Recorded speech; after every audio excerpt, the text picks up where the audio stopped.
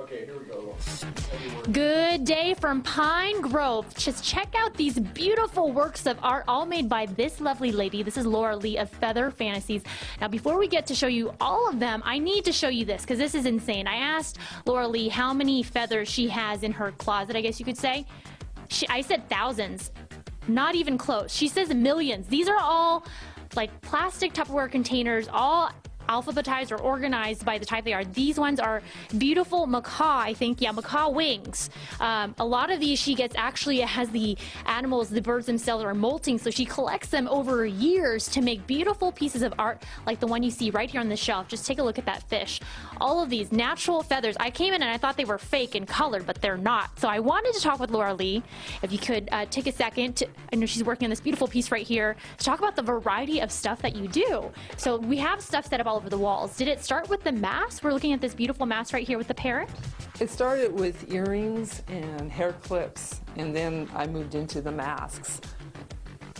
I started with plastic blanks and dyed feathers, and I quickly dropped that when I discovered natural colored feathers from pheasants and chickens and turkeys and parrots.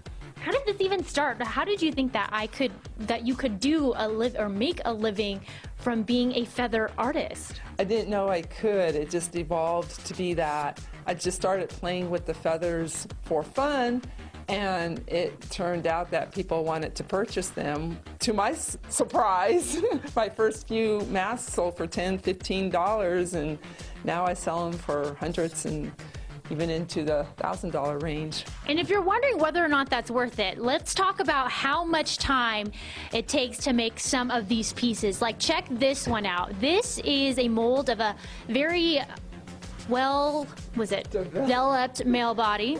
And look at all, these are all pheasant feathers, right? Pheasant. Really? Can you talk a little bit how long it took you to make something like this? It generally takes me months to make it, let alone years to collect the feathers. Yeah, can you guys hear that? Yeah. Years, because you can get them all at the same time. So we're going to, in the next segment, so we're seeing some of the pieces now. Look at this one too, also very amazing.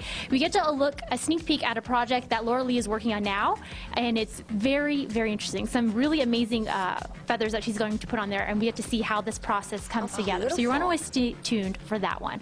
We will send it back over to you guys. Boy, they are stunning. We're just saying now it looks like it could be in a Vegas show or Mardi Gras. Easily. Absolutely beautiful. Thank you. And speaking of unique, if musical instruments